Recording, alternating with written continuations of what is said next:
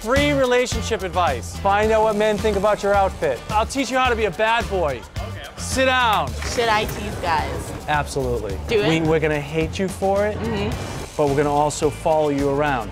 We're gonna call you a bitch. We're gonna call you a tease, but you're gonna keep our interest. Can guys and girls just be friends? All right, first of all, a guy knows right away whether he wants to sleep with you. What he does is usually he pretends, oh yeah, we're just friends, it's all cool, but really all he wants to do is get you naked. Get over here, woman. Let me tell you something. First lesson is get what you want.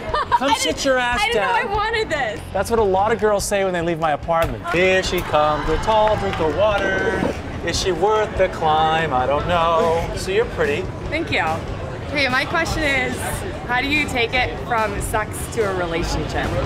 By making me realize that the only way I'm gonna keep getting the sex is if I'm in a relationship with you. And have sex on your terms, when you want. You're a strong woman. The rules have changed. The rules are there are no rules. Remember, you've got something we want, so use it. I will.